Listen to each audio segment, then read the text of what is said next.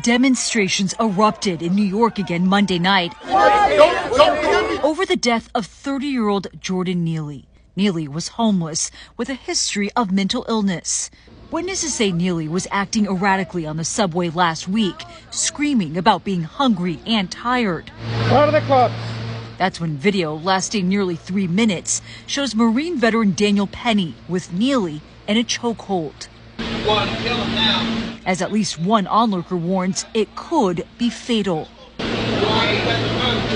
Neely was pronounced dead at the hospital. His death ruled a homicide. A lawyer for the 24-year-old says Daniel never intended to harm Mr. Neely and could not have foreseen his untimely death. What would justice look like for the Neely family? So justice immediately means an arrest. It means following the process through